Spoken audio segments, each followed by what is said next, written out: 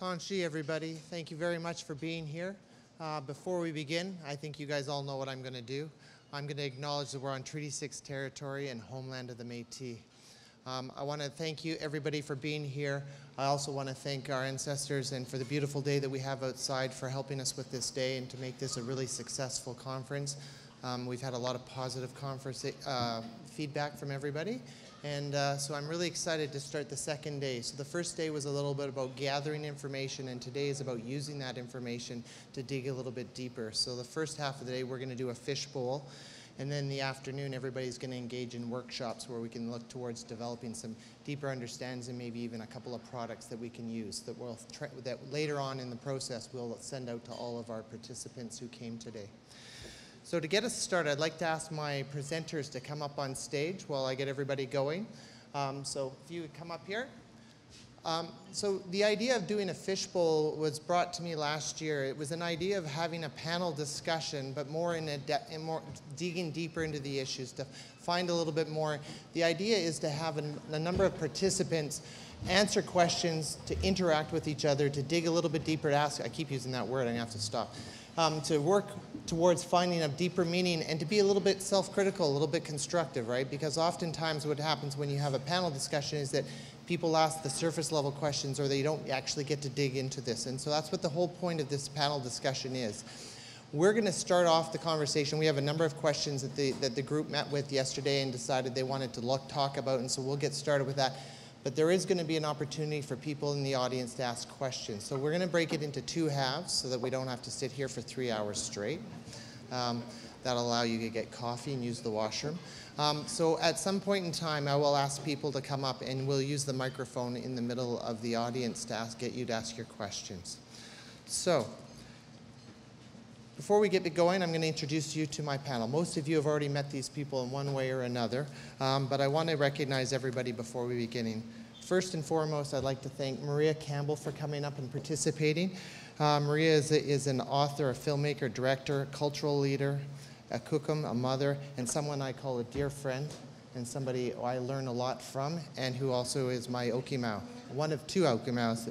And for those who don't know Cree, that's boss. Yeah.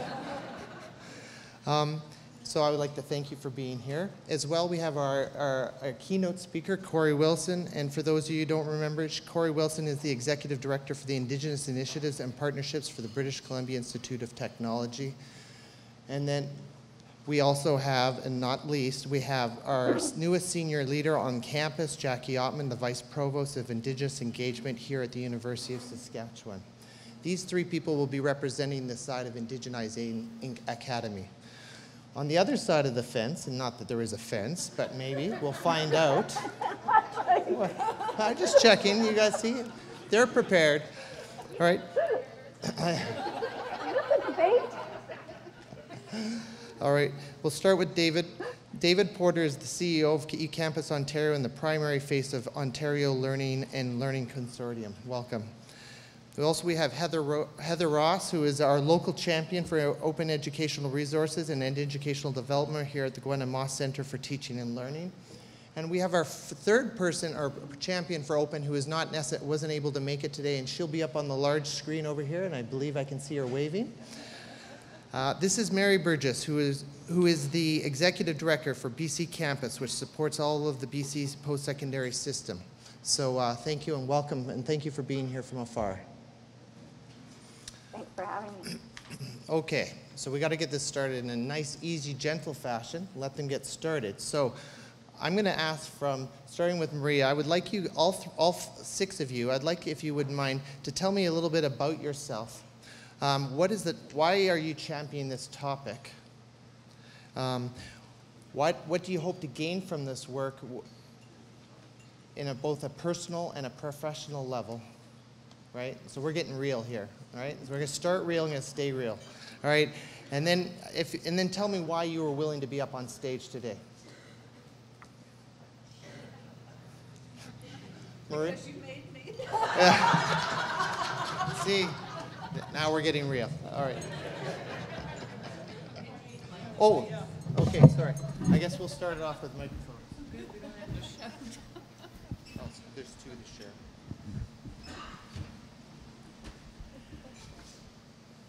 Okay, I'll tell you about myself. I'm a great-grandmother.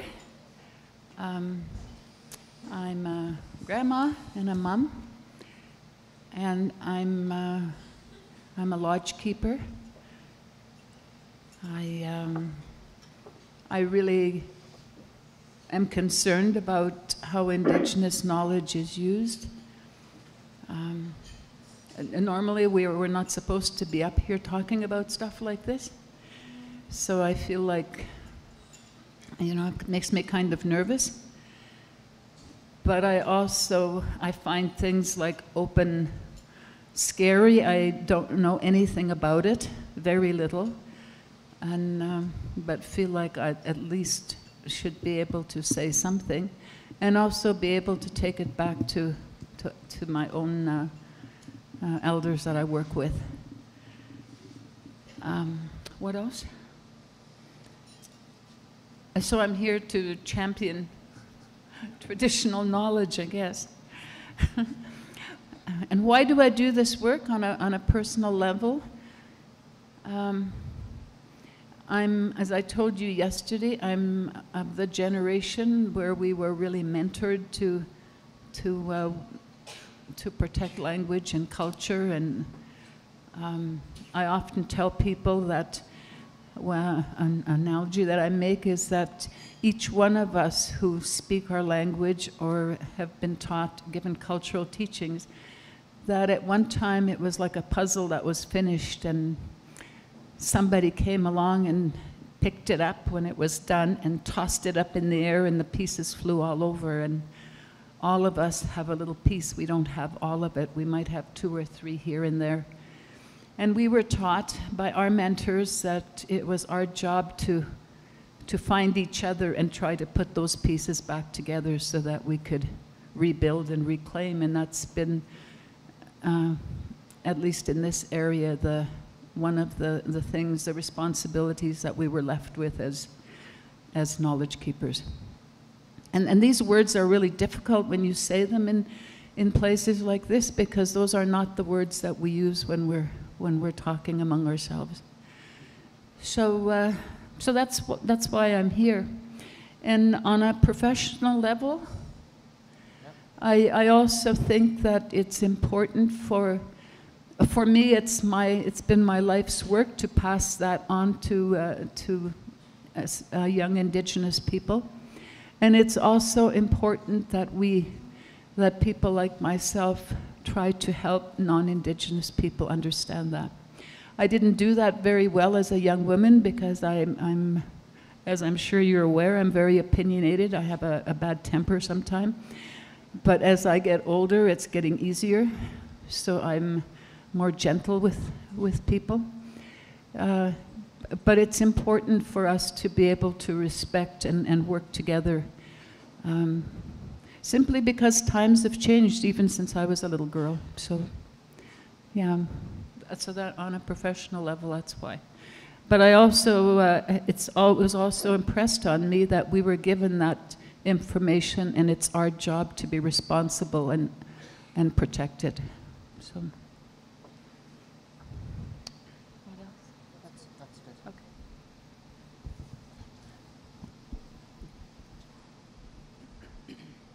Hello. So as you know, I'm Kory Wilson. I'm Kwakwakiwak, Northern Vancouver Island.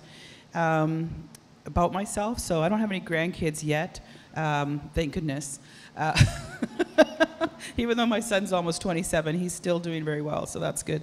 I have 4 kids, so that's a lot of obviously what keeps me going. I think, as Maria said, it's how we're growing up, how we're brought up, how we're trained, if you will, by our elders and by our mentors. My granny is a very strong, powerful woman, and she would always ask us at the end of the day, what did you do to make the world a better place? I didn't understand why she's asking me this when I'm 7 years old, because I didn't really know I had power to change the world. And so she had a lot of, and this is how we were raised as kids in our family, you're raised to make a difference, to serve in whatever capacity, identify your strengths and identify your talents and use the gifts that the Creator gave you to make the world a better place. And for me, I kind of came to education in a roundabout way. As you know, I practice law, and I think that practice that was only criminal defense and some family law really showed me how people come, nobody comes into the world, I want to be a criminal, I want to be this, I want to be that. They end up there by circumstances that in most cases are, 98% of the time beyond their control. So then it just got me thinking, what happened to these people? What are they missing? How did I get the privilege that I have? Both my parents have many university degrees. There was no option in our family but to go to university, and we were fully supported in that process. And in many ways micromanaged to do that. While my cousins and various others were out doing, after school you had to do, you either were doing school sports or volunteering, working somewhere, and then studying. And it was only when the studying was done could you do something else. So that came from a very strong foundation. And then also in terms of the what I'm here to champion, I'm here to champion that access, because knowledge is power, and when you know better, you do better. And for me, access, and I remember my granny when I was in law school and I was writing a paper about how the potlatch, which is our cultural traditions, is in itself a legal system. And she said, well, that's great to write this, but if the old people can't understand what you're writing, then it's no use writing any of this. And then actually I was criticized by there was other issues going on here as well, but by the instructor that was to mark my paper, that said it wasn't sophisticated enough, and it wasn't, and I said to her, and so when I of course challenged it, and I said, look, this is what I was taught by my grandmother. If our old people can't understand it, then there's no point in writing this information. So I think maybe that's where I got this idea of accessibility, and that knowledge has to be accessible to all groups of people. And I do agree there's a limit, of course, and we'll get into that. I know about traditional knowledge and what can be shared and what can't be shared. So that's kind of my personal work, and you see it when you give. All you need is to have that one student that you open their mind and they change their entire life. And they, one of my proudest moments was when one of my students actually got called to the bar, and she came to me having just been released from jail for assaulting her husband, self-defense actually on her husband, but she nearly killed him. And she got released from jail. She got her children back from foster care, and she actually graduated from law school and was called to the bar within about 10 to 12 years after being released from actually custody in Saskatchewan. So knowledge is power, and providing people access to knowledge and access to that, to what they may not have had growing up, I think is absolutely vital, and I think a responsibility that we all have. And another thing that keeps me going as well is, as Indigenous people, we're often defined by our experiences, but how do we help Indigenous people be defined by their choices rather than defined by our experience? And we talked about this yesterday, that we come into this world and we all have challenges that we have to face, but we can choose to be defined by that, or we can choose to make different choices, and we have to empower and support people to make those choices, which is, when you know better, you do better. So providing that knowledge and access is, I think, very important. Thanks very much. I'm David Porter. I work in Toronto, but I live in Vancouver, so I'm sort of somewhat bi-coastal or bi-central or something. I have 2 grandkids and 1 more on the way, so I've been in the education sector for a really, really long time. And the first of my family to go to university, immigrant parents who came to Canada in the post-war era. Education was valued, very much like Kory's experience, micromanaged through high school, and ensured that I was going to do better than my parents perceived they had done. So I come to this whole notion of openness and access from the perspective of equity and providing an opportunity for everyone. I'm here to talk about open educational resources, open pedagogy, open practices.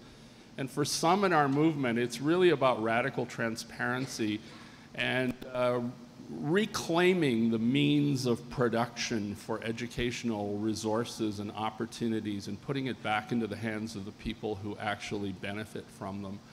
So I don't have an anti-publisher bent, But I'm here to state that I think we own a lot of knowledge, and we should govern a lot of knowledge that happens in our community of practice. I believe that education is about sharing knowledge. I believe we should be granting freedoms, not imposing restrictions. I believe that teaching is actually about sharing. And I believe that collaboration is really an opportunity to open up possibilities for working with peers and working with students. And when you take that perspective, education becomes a more community-based and community-spirited kind of way of thinking. There was a lot of talk yesterday within our groups and through Kory's keynote about reconciliation. And I don't know how to be a great ally to our Indigenous colleagues yet. But I think we're all willing to learn to do that. And I'm willing to share lots of things that I know and things that I produce, particularly when they benefit others. And so I think what motivates me to be here is the opportunity to listen and learn, to share what I might have that contributes to bettering our education system, and kind of addressing the social justice of the whole country, providing opportunity, affordance, access, affordability, and a reversal of trends that took a long time to build up and need to be addressed directly now. Thank you, David. I'm Heather Ross, and I'm from here at the U of S, and if you work here at the U of S, you've probably seen me at your door harassing you about using open. I do have a bit of an anti-academic, traditional textbook publisher bent. I was raised in a house where my parents took education very seriously. And my father has a university degree, and he served on our local school board for 8 years and was heavily involved in community, and education was everything. There was no question my brother and I were going to post-secondary. It wasn't an option. We weren't asked, you were going. It wasn't always a good educational experience for me. I have a 9-year-old daughter now, and one of the reasons I do this personally is part of it is this idea that my parents made clear that we have to make the world a better place, and right now we really need to be working on that in a lot of ways. But I also want to make education better for my daughter and her friends and her peers. I believe heavily that we should be sharing more.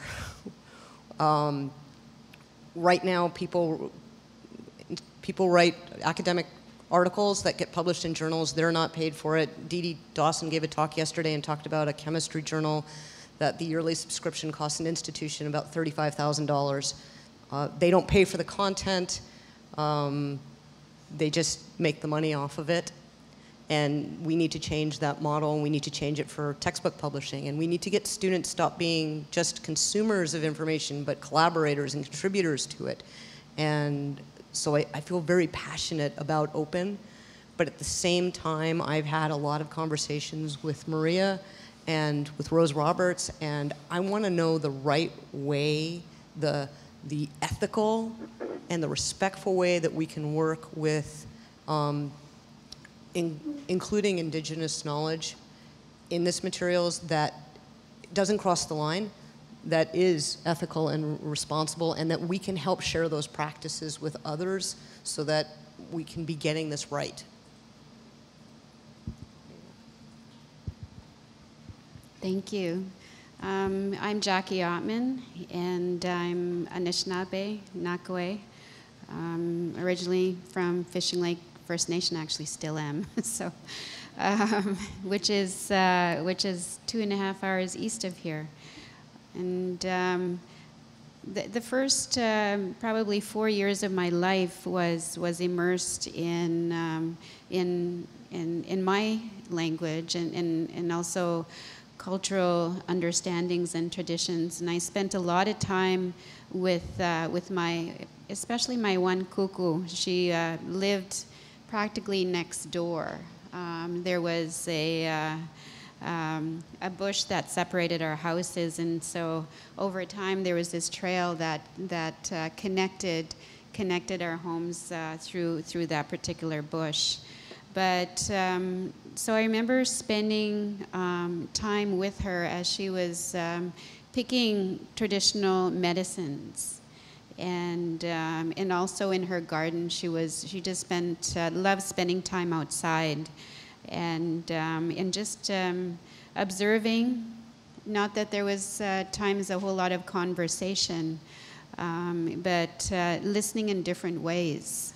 And there is so much to listen to if we are open to it, right? If we give the environment and all that's within the environment the space to actually speak to us in different ways again.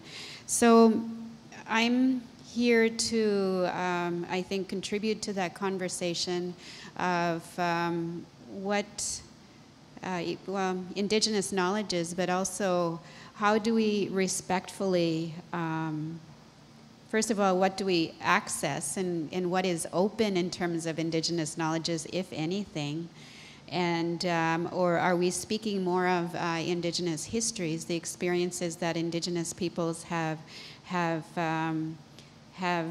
I think, lived through, especially in recent history. When I do teach about Indigenous peoples from a historical sense, I always begin prior to European contact.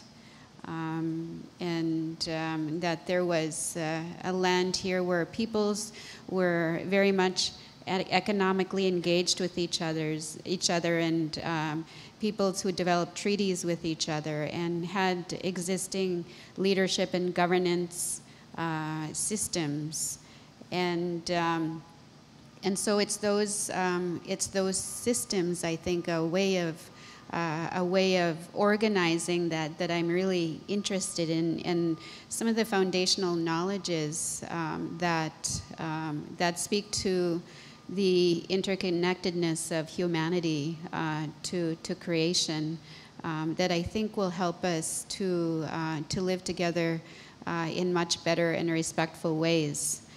I come from a family, my family actually, the Soto people, but my particular family did come from Ontario area, and so our oral history that I've learned over the years just communicates the protection of knowledge, especially ceremonial knowledge and practices and traditions. So we had runners in our family. Basically, our family fled the east to protect that knowledge, and so my particular part of the my family stayed in Saskatchewan, but there were 3 brothers, and they would have been my great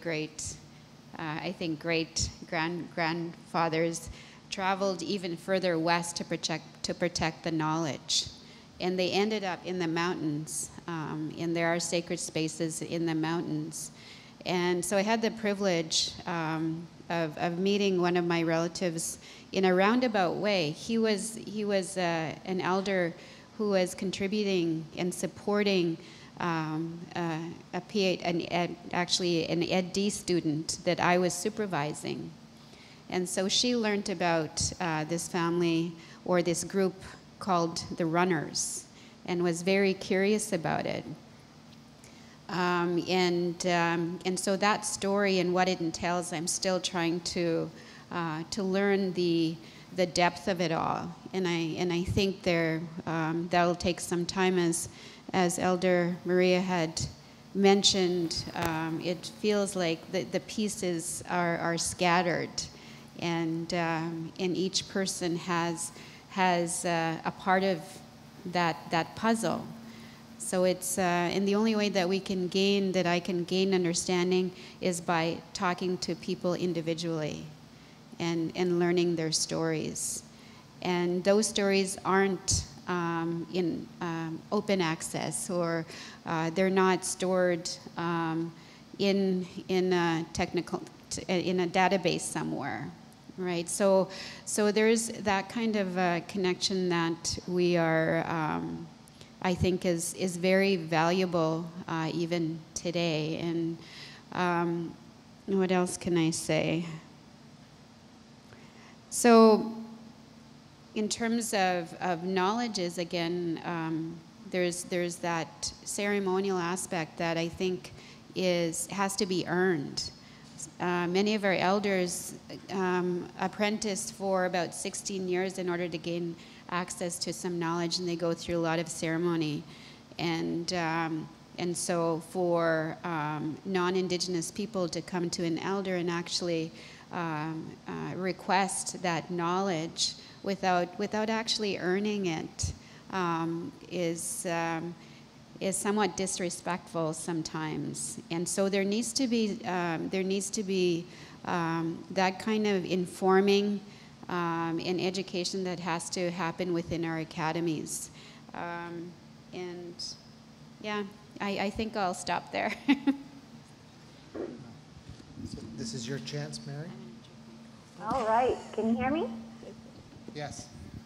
Okay, awesome. So I just want to start by saying how grateful I am to be brought in. I know it's not traditional to do this with somebody at a distance in this way, so I am incredibly appreciative of that. I am a mom, and that's what's keeping me here in Victoria this week. I have a 10-year-old daughter who's having some struggles, and so I'm mumming right now. My ancestors are Celts from what we now call Scotland, and that's deeply embedded in me.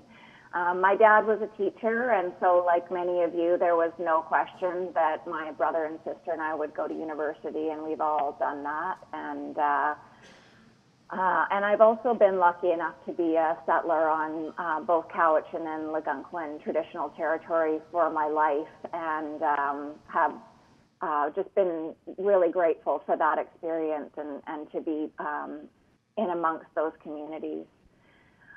I'm not here to champion open pedagogy. I'm here to talk about open pedagogy because I think it's really important to think about these different ways of educating as options.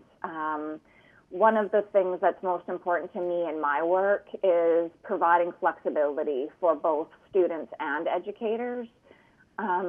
Because when we can learn in ways that are meaningful for us, we learn more deeply. And so I think there's great power in open pedagogy, but I don't think it's always the right way of educating, and particularly when we get into the conversation about traditional knowledge, I think there are some limits absolutely there, and some protocols that need to be respected.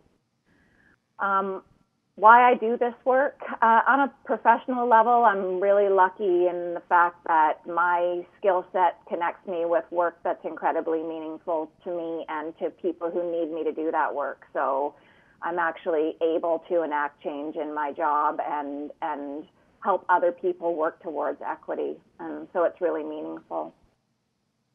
On a personal level, unlike Elder Maria, I'm actually getting angrier as I get older, and I'm finding myself wanting to speak truth to power a lot more, and seeing things that are not just, and wanting to be an ally for people who need help speaking, and to find ways of helping them get their voices out. And in terms of why I'm here, because Heather asked me. But also, and I would do anything Heather asked me, but also I do think it's a vital conversation to be having. We've been doing work in this area in BC for a while as well, and we did have Kory. We were lucky enough to have Kory come and speak at an event that we did, and as much as a huge portion of the audience loved it, there were some people there who didn't understand the open and traditional knowledge tension. And so I think we obviously have some work to do, and I'm here to pitch in with that work. Thank you very much. So we have two foci in this conference, and so not everybody may have attended to both of the sessions. So I was just wondering if one of you could briefly just tell us a little bit about why is open an important part of the process. So describe a little bit about open in a post-secondary institutional perspective. David, you're holding the mic. I've got some things too. Go ahead. Oh, or Mary could go if you'd like. I just was, sorry, David. Go for it, Mary. What I had made a note of, and just by the way, everything I learned about open, I learned from David Porter, so just so we get that right up front. So a couple of primary things that make open really important, and the first of those obviously is access. It makes learning resources affordable, and so we can get closer to having all students having their hands on the learning resources that they need. But what's equally important is what students and educators can do with open. So because of the way the licenses work when we're using open resources, educators and students have the ability to customize, localize, and adapt learning resources so that it can be more meaningful to the students. And when it's more meaningful, it's a much more powerful learning tool, obviously, right? And so, for example, when we can adapt a learning resource so that students can connect with local knowledge as part of learning a bigger concept, then they learn it more deeply and retain that knowledge. So that's some of what I would say is the power of open. I think it's also a wonderful expression of academic freedom. And the notion is that as participants in the academy, we create knowledge all the time. We create knowledge collaboratively with our students. We create knowledge through research. We bring ideas to the classroom and share them freely within that environment. And one of the things that's not well understood by a lot of people about open licensing is that it is an expression of copyright. That is, that it works with copyright, not against copyright. It is your rights as a creator of a work to express those rights far beyond just holding them intact for yourself and expressing those rights as yours only. And one of the things that happened in early 2000 was that a legal group took a look at how they could expand the rights contained in creative works and give the creators the opportunity to express those rights more broadly for others to use, a kind of gifting of knowledge. And it's that gifting of knowledge that is inherent in the open movement. The notion that a creator has the right to say how far their knowledge can be extended. And if sacred knowledge should not be extended, then it shouldn't be extended. But I think that there are common educational portions of knowledge that lead to the betterment of society in all fields of work. And our opportunity with the open education ideal is to broadly spread good ideas and purposeful, useful knowledge well beyond ourselves. And that's the essence of openness. Maybe you could describe just a little bit about the Creative Commons license, because that's a key element of what you're talking about. Right. So the regime that's used is called Creative Commons. It's a set of 6 licenses that allow knowledge to be extended in a very simple way so that anyone seeing the license knows how they can use it. It's called a human readable deed. There's also legalese behind it and electronic code to embed it within electronic works. But the licenses range from completely open Do whatever you like with it as long as you attribute me as the creator to specifying restrictions like, if you got it for free, you have to pass it along for free. That's called share alike. Or it can't be used commercially if I gave it to you for free. That's the non-commercial provision. Or if it's something like a creative or sacred work, there is a no derivatives license as well that says it can't be changed in any way. It must stay in the format that you received it. So those kinds of opportunities are ways of passing along knowledge. And Kory and I were on a Simon Fraser University website this morning and found a set of traditional knowledge licenses as well that extend to things like place and season and other kinds of ways of expressing rights in how knowledge can be used. Very interesting. We didn't explore it very deeply, but to see that someone is thinking about it means that this is not an uncommon idea or matter that people would like to consider. Does that help? Yeah, that's very helpful. So I'm going to ask my other guests to talk about the benefits of indigenization to post-secondary institutions in a brief way. Highlight the high points. It's going to make the institution better and stronger. All right. Well, I just quickly, I mean, I think the reality is Indigenous people have been excluded from the Academy for so long, and so we have to be included, just as we have to be included in Canadian society. But I think it's important to know that when we talk about Indigenous knowledge, there's a lot of different types of Indigenous knowledge.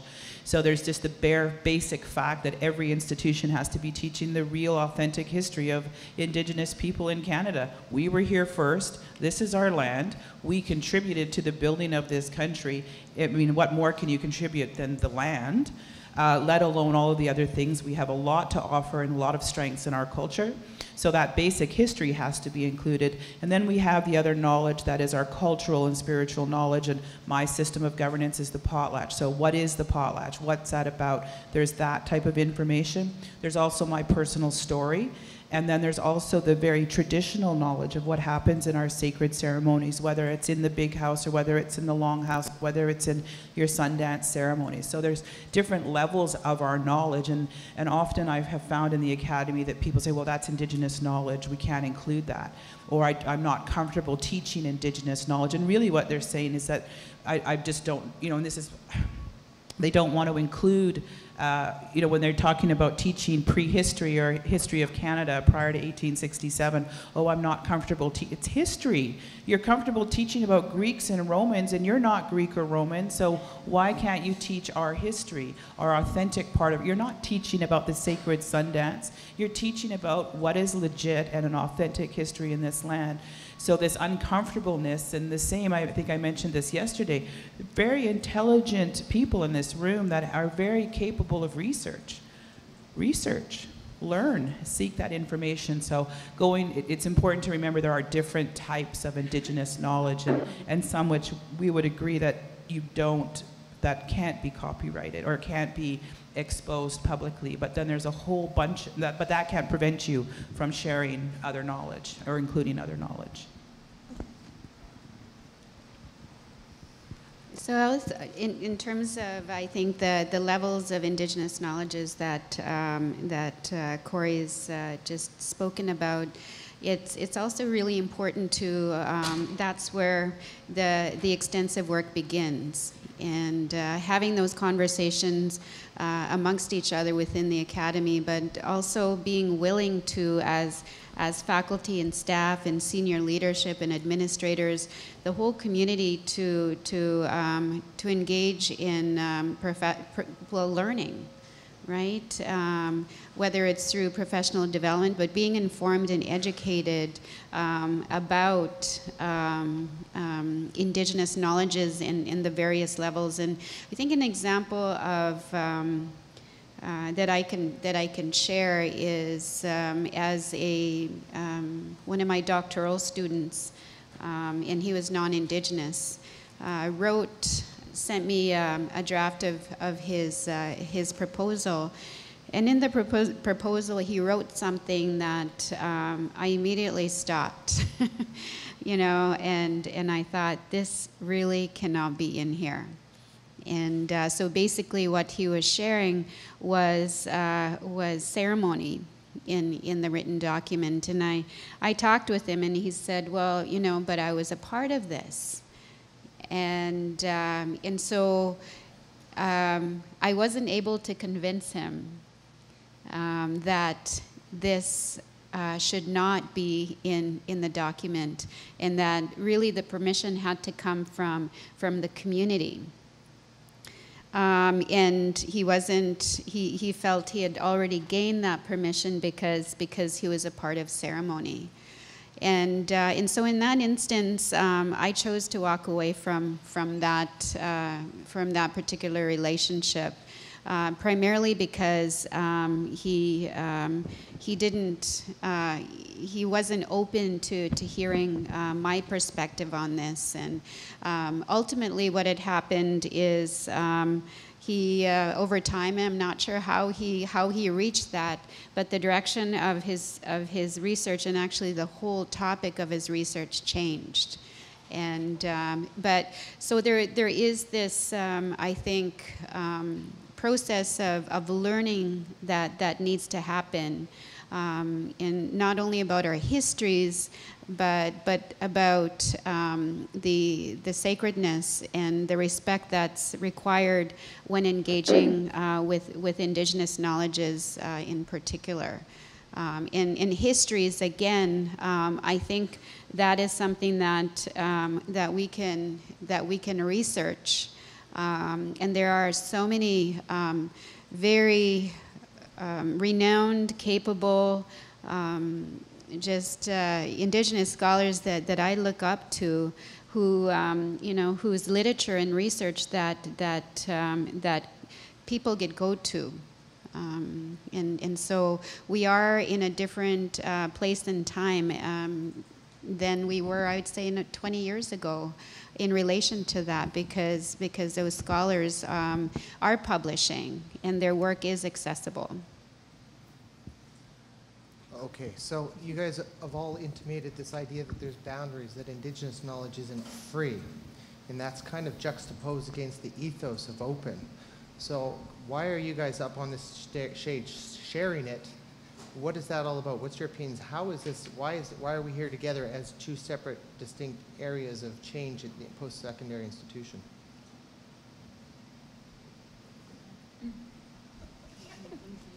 Okay, she said I have to go ahead. I wasn't really listening because I was trying to get you to answer the question. Okay, so Indigenous knowledge and the concept of being free. Again, I think we have a lot to offer as Indigenous people. I mean, our fundamental knowledge is, I think, in essence, human knowledge. It just hasn't been viewed by the academy or by those that create laws and create the policies and create the institutions in this country as a valid form of knowledge.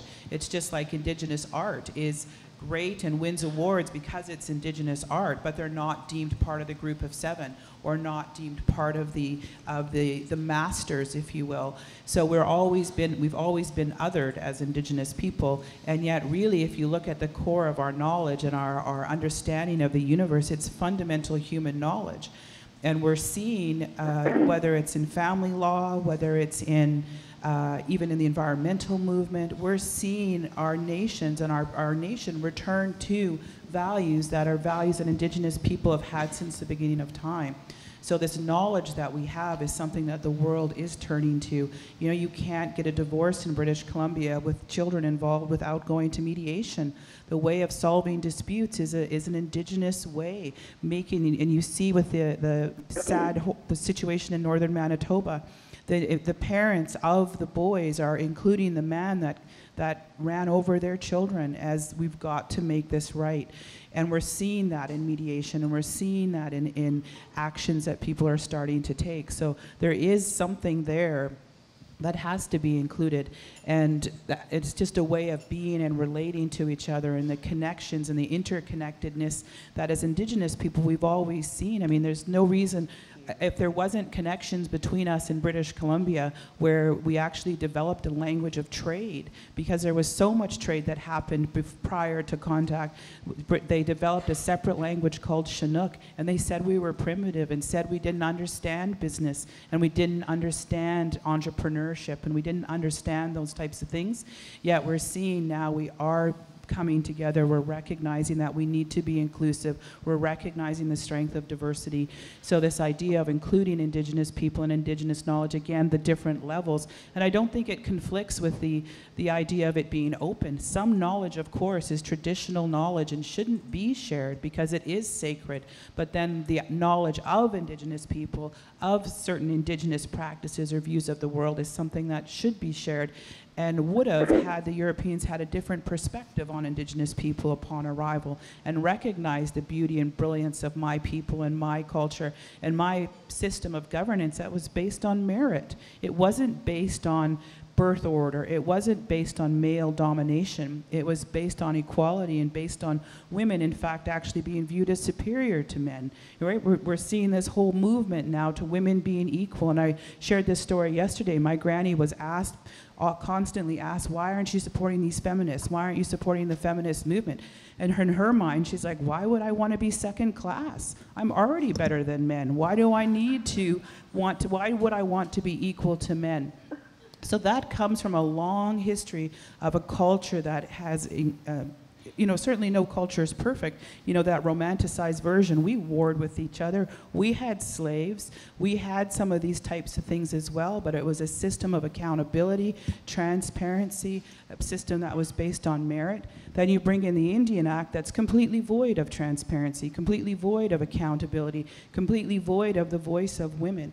So I think those lessons are lessons that can be shared and should be shared and must be included to give us and to support us in what is a very complex, challenging world, and especially in the sense of, the divide between the rich and the poor is getting greater. How do we include everybody and give everybody the same opportunities? Because if we don't, we've seen what's happened in countries where the marginalized voice hasn't been included. So it's an absolute must. I just wanted to clarify something about open that people who aren't familiar with it might not know. I had an instructor come to me who I had been talking to about an open textbook, and he said, this is interesting. Would it be okay if I shared this with a friend of mine who's not at the institution? And we've been talking about open in terms of increasing access for students and lowering costs, but if something's open, it's not just limited to people who are in the institution. Anybody can learn from these resources. And one of the reasons I want to be having this conversation now, as we're moving forward with talking about indigenizing and decolonizing higher ed, is I don't want commercial publishers coming in and saying, yes, we'll publish the content that you're talking about that you do feel can be shared, and we'll charge your students $200 for the book. Because that it only helps those who can afford the $200 book, and we can't share that with the community anymore. And I don't want to see the knowledge that is okay to be shared locked down under a dollar sign for somebody's profit, as opposed to being able to share and spread that knowledge that we do need.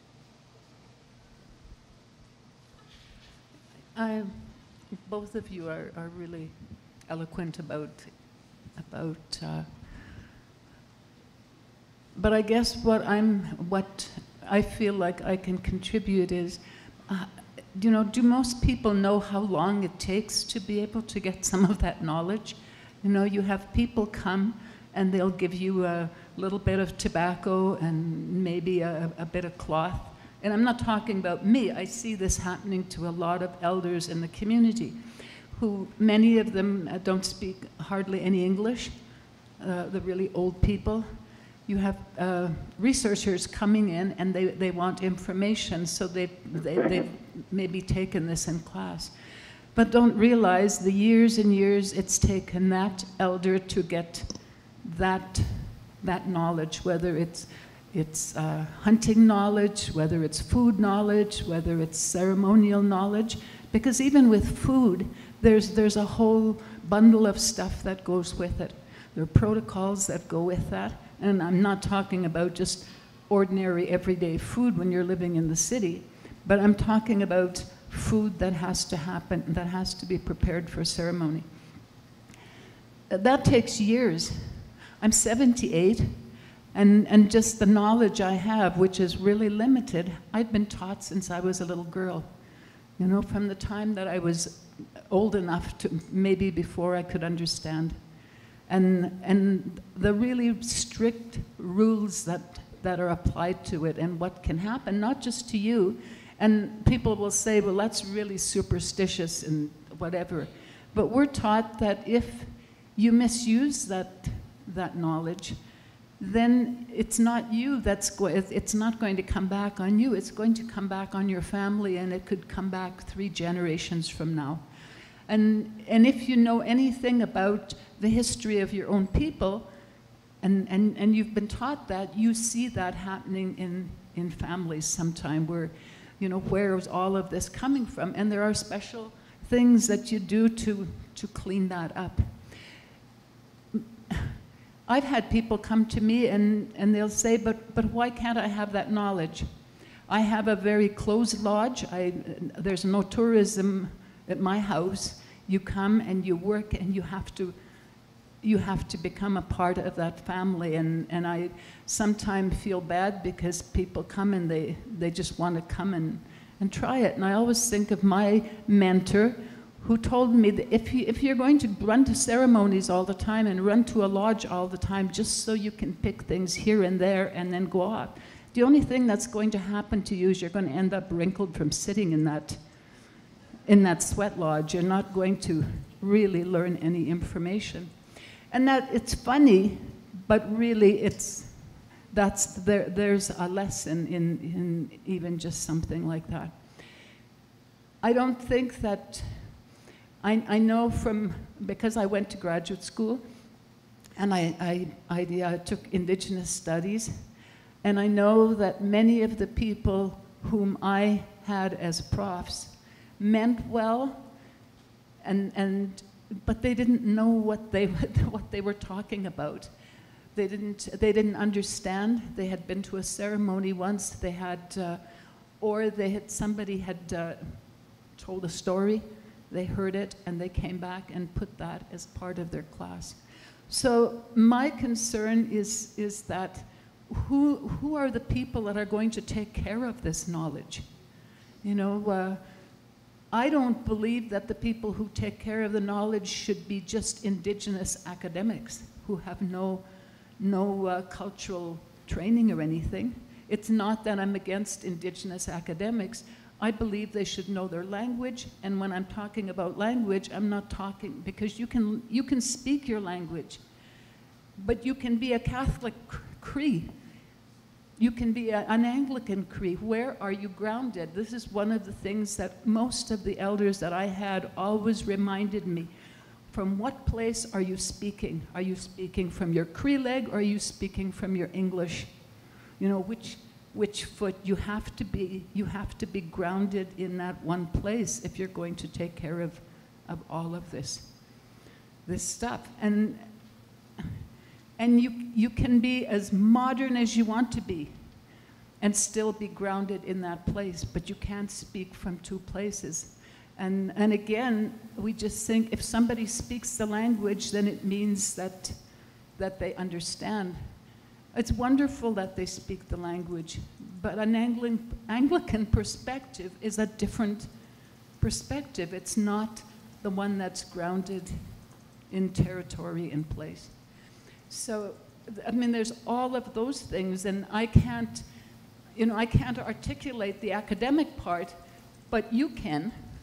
You know, and so are the people in our lodge. That's what their job is when they come there. Sometimes they get annoyed with me because I tell them, I don't want you to repeat back what I just told you. I want you to explain to me how we can share that with other people so that we're in control of it, using the colonial language, because that language is only a tool. It's not, I mean, it was stolen from everybody else before it ever got to us. So let's use it like it's, like we learned to use everything else, beads and everything. You can make something beautiful out of it. but we have to own that language, and that language has to have a mother. It's got to be grounded in the place that we come from.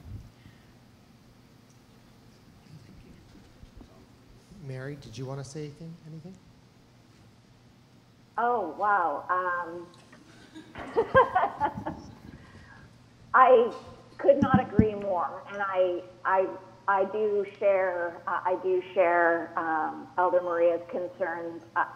One of the things I was thinking about as you were talking was whether one of the things we need to be thinking about is, rather than sharing the traditional knowledge, we're sharing the protocols. So we're sharing information about how traditional knowledge is managed, but not the traditional knowledge itself, so that we're building an understanding of why that matters.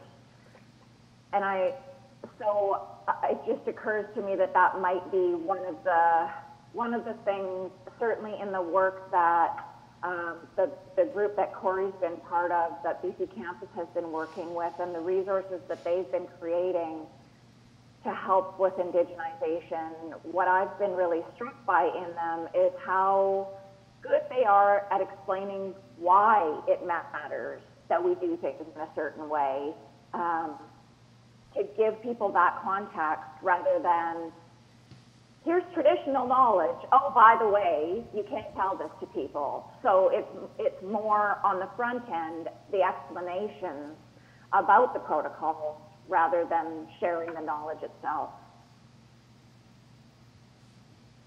Thank you. Anything more? Because now we're going to get real. All right. And That wasn't real. Oh, sorry. We're going to get a little bit more real. So this is what I want to know is... Can I just say one more? Yes, please. This is your floor. And I'll be really fast. When I'm talking about language and the translation or passing it on, that doesn't mean that somebody, an academic or student, because most of my lodge people don't speak our language. The thing is using the English language like it's your language, taking it and owning it and using it from the place that you come from. Does that make sense? So I just want to be really clear for anybody who doesn't speak the language. If you can't learn the language, don't decide that you can't do this, especially for those of you who are Indigenous people, because that's not, there are people in all our communities that it's their job to carry the language. There'll always be people like that, and those are the people that you seek out if that's the kind of work that you want to do. And work with that elder, teach them. The people I mentor teach me all the time. I don't know half of the stuff, that I know it in my own way, but I don't know what to do with it. And so when I share it with them, it's their job to then teach me about that language. So that teaching has to be back and forth. And the scary part about, for me, is what happens if we have people that don't, it's, I hear people say that all the time, a teacher needs a student. But man, you go into some of those classrooms, and I've been in them as a student, and you have somebody that just has ultimate power and authority over you. And they get that knowledge, how are they going to use it? Exactly. Okay, so I'm just going to let you guys know we're going to ask one more question, and then I'm going to open up the floor to the audience. So if you have any really tough questions, now it's time to formulate them and get them ready. I want these people to feel a little bit nervous. Okay, so my next question for you guys is can indigenization and open succeed or even thrive within the current structure of post-secondary institutions? It's an easy one.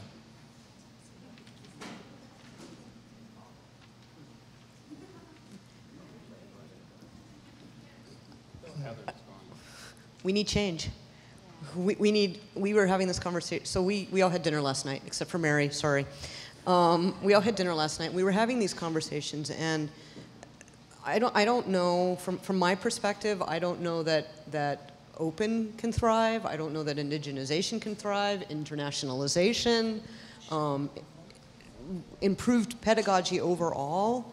I don't know if they can thrive under the current system, because I did a presentation yesterday and I was talking about the feedback I've gotten from instructors on how we can advance open, the ones who are doing it.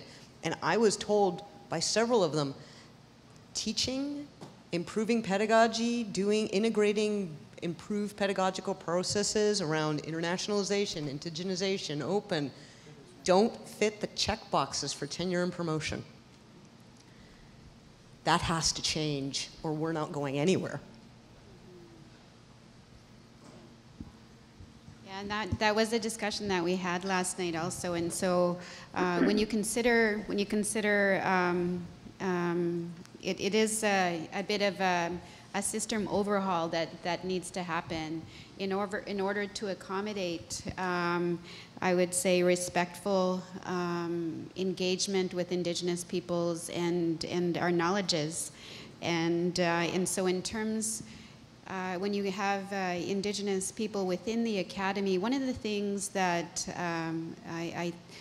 I'm actually part of this writing group. I have 3, they're not probably in their 4th year of the Academy that I've been working with and helping to mentor. And so we wrote our first article together. And of course we have that conversation of who's going to be first author. And these are young Indigenous scholars. And and what they've heard is that being first author means a lot, right? Because, and all the rest are et al., right? So it'll be Smith et al., right? So if I was third author in line, you know, I'm et al., right? And so what does that mean? And that matters to some people. And why do we shorten our references to et al.? First of all, is the question. And so basically what we decided, even though there is, I think we all put in equal amounts of time and energy into the articles that we've been writing, we've just decided to go in order and still challenging the system and asking through our writings and saying, you know, how can this work within the existing framework? These kinds of partnerships and collaborations, right? Especially if we are sitting around, you know, sitting in a circle and talking about the topic that we're writing about, right? And where there is no beginning and end to that circle, right? So it's not just you know, whether. And I do agree that new spaces need to be created. We are forging, I believe, into new territory. But what are we willing to let go in order to ensure that open access and respectful engagement with Indigenous people actually gains some ground? And we do have to have those conversations about what we're counting as important in our assessment and evaluation. And so, in terms of the young Indigenous scholars I'm mentoring, I'm saying, well, this is how, you know, this is what matters or what's supposed to matter. But in terms of our annual performance reviews, but you know, this is really how we're going to, and we negotiate that together. This is how we're going to function as a group within the existing, but still challenging that system for transformation. And so we do have a long way to go, and I still feel that we're in the very beginning phases of it, and how it's going to look, I'm not totally sure, but I do know that it may not be an easy process. You know, with creativity comes struggle, and that's just a part of the process. But how do we move through that is a question, and of course there's that idea of generosity, and that's something that I'd say is ingrained in a lot of Indigenous peoples, is generosity. And I do believe that over history, over time, that generosity has been violated. And so how can trust be gained?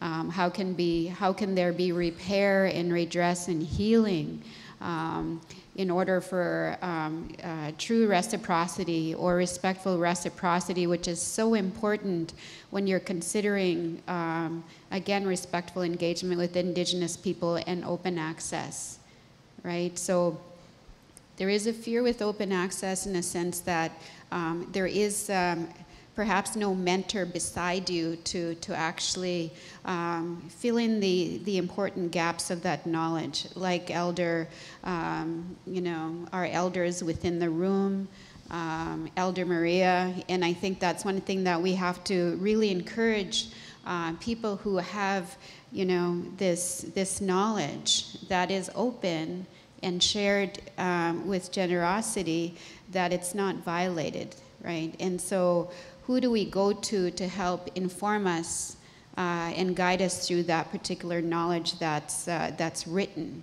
or provided through us through other forms of media? So that's, I believe, a responsibility that we have also. So the Academy functions on a set of frameworks, policies, models of practice. And I think what we're really suggesting is that we need some alt forms of that to begin to emerge.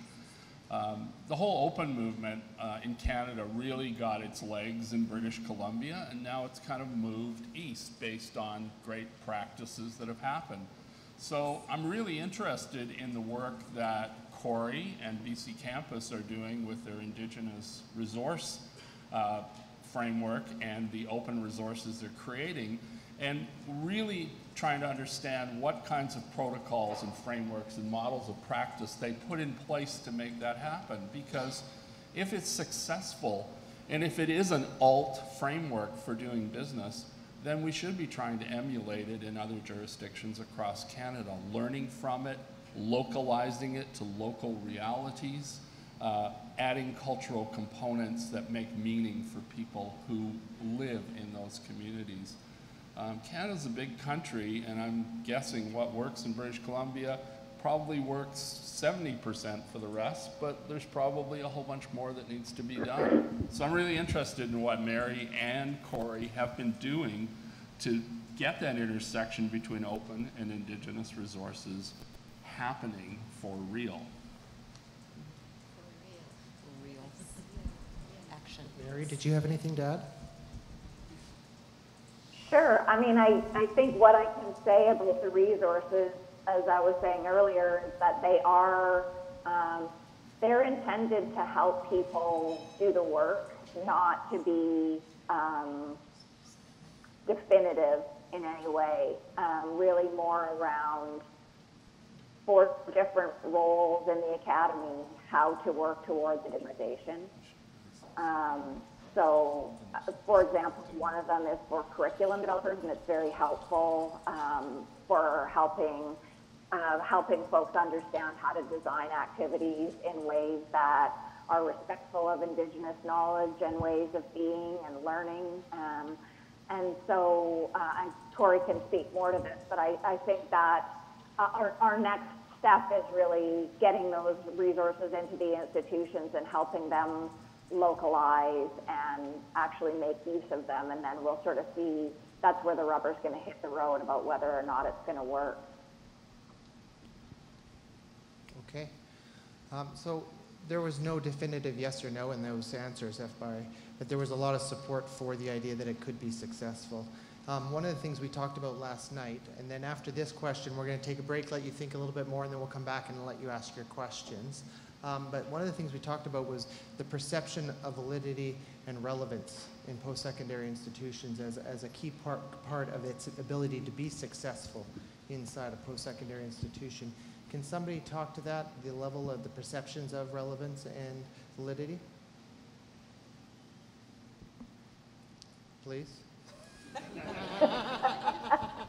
Relevance and validity in what context? The relevance and validity of open and indigenized knowledges inside of the institutions. So I can speak from the Indigenous perspective, is that I often have times where I've had conversations with faculty and staff where they've brought forward the idea of either using an Indigenous methodology or an Indigenous assessment in a teaching and learning perspective and everything like that, and they've been told, well, that's really nice, but it doesn't really reach the rigors of teaching and learning. And so, and I think that I've even heard this from an open perspective as well. So really at some level, the acceptance and ability for open and indigenization to thrive, especially in a teaching and learning context, is its perception of validity and relevance. Does that make sense? Yeah. Lots of shaking heads. We get a lot of comments about it's poor quality. It's free, it must not be good. Or it won't work in my discipline, and then I point to a professor who's using it in their discipline. We've been doing this for several years now. BC is the champion, and I say this every open session I give. I would not be doing what I'm doing if it wasn't for the work of Mary and David and Amanda Coolidge at BC, who have done so much work, and there's so many courses now that are using open across Canada.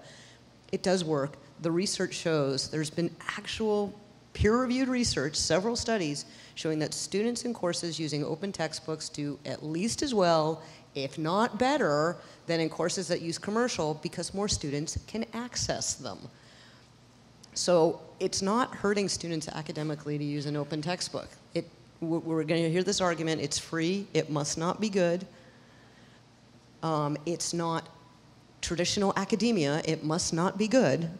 And we need to push back on that because the research is showing, at least, in open at least, that it is as good, if not better. And I think from the Indigenous perspective, again, people who purport or who perpetuate those arguments haven't checked themselves. I mean, the academy comes, we know exactly how these academies were created. The institutional bias and the systemic discrimination that is in the academy has precluded any Indigenous knowledge, methods, and ways of knowing and being. So you've excluded a whole population. And if you're clinging to the idea that the rigor is somehow less because Indigenous knowledge is included, or I've heard people say, well, this class has so many Indigenous people, it must be dumbed down in some way, or because you're evaluating in an open pedagogy kind of way with, the students create the assignment, or they mark each other, or whatever they do. What is the goal of the academy? The academy's goal is to make enhance the knowledge that a student has, ensure that they have that knowledge and they're capable of advancing to the next level, whether that's in the K-12 system or in the public or in the post-secondary system.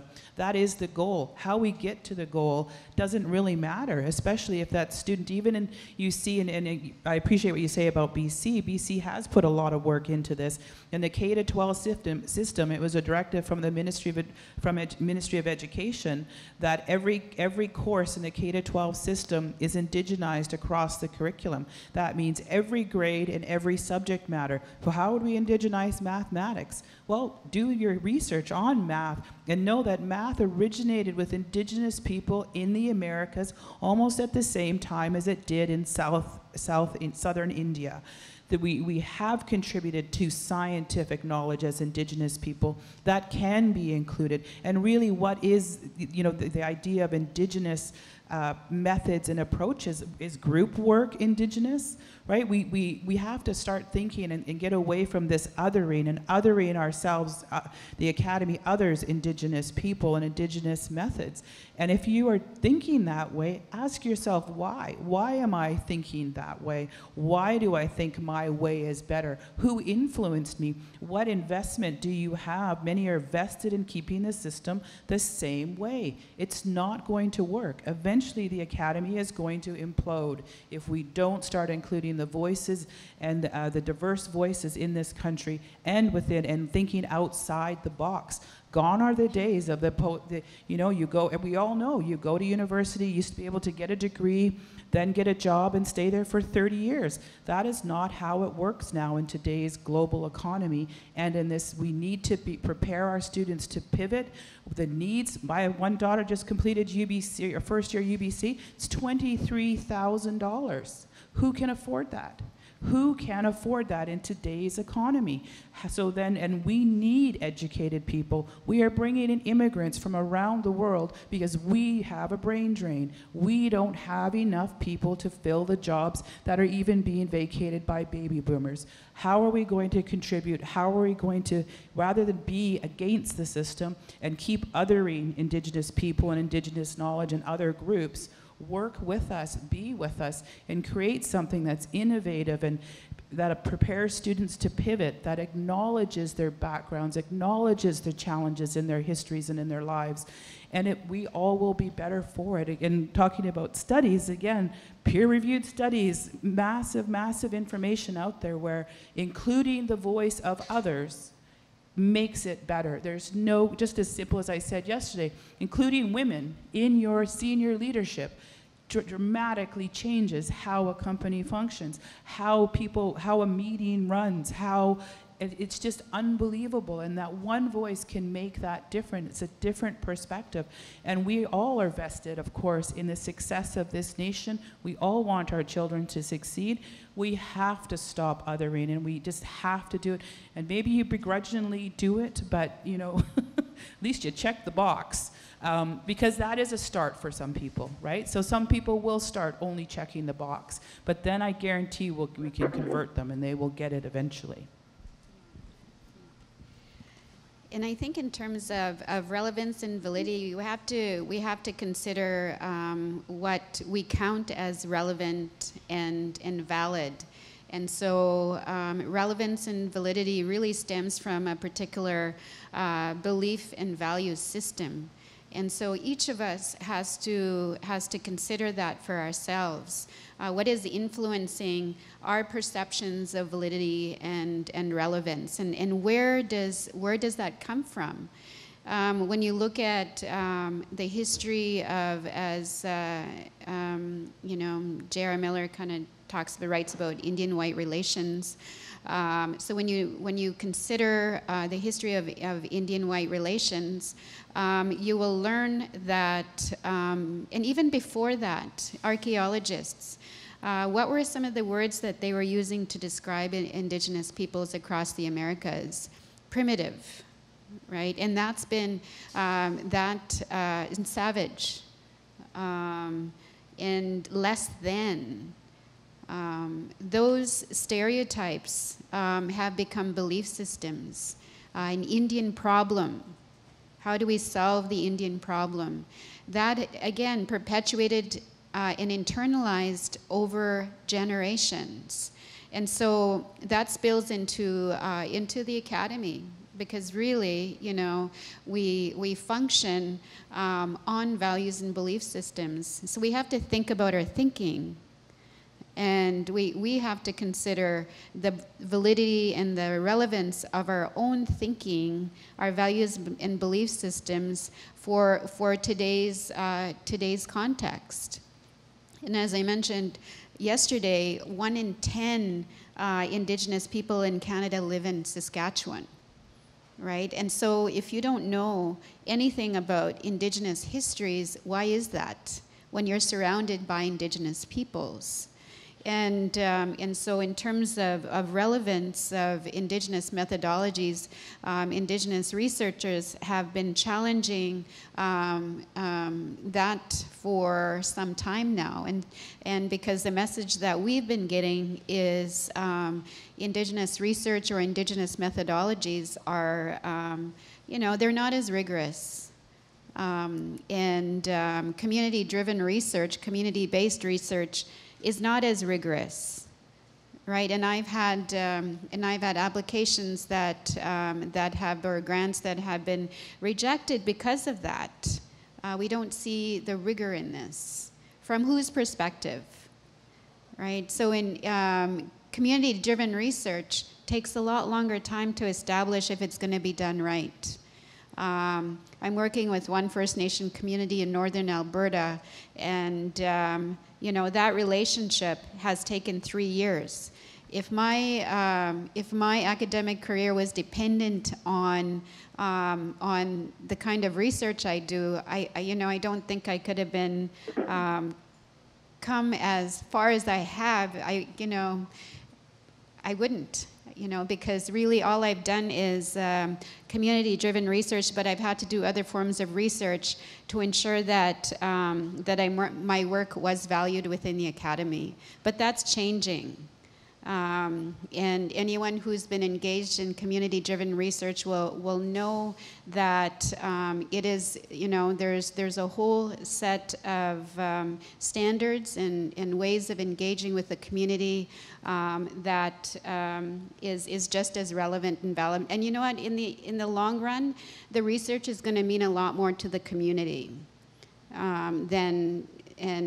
so what you're leaving as a researcher, as an academic, is much more. I think it's more of a purposeful, reciprocal relationship, and you know, again, more impactful in the long run.